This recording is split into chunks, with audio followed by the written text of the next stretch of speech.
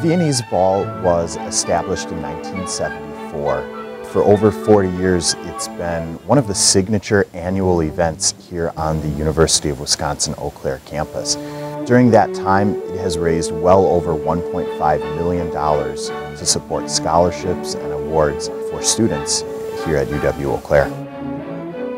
Ada Boers is absolutely central to telling the story of the Viennese Ball. For a brief time in the early 1970s, Ada lived in Germany, and she traveled extensively throughout Europe. And one of the things that she was most fascinated by was Vienna, the culture, the community, and she wanted, I think, to bring part of that back to Eau Claire when she moved here. I think for most people, any type of acquaintance with the Strauss family is considered highly romantic, beautiful, luscious, elegant, an era gone by.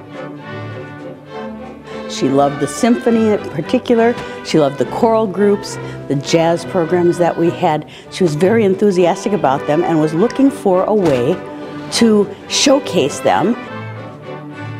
In the late 1980s, it was declared, I believe by either the city of Vienna or maybe the Austrian government, to be the largest Viennese ball outside of Austria.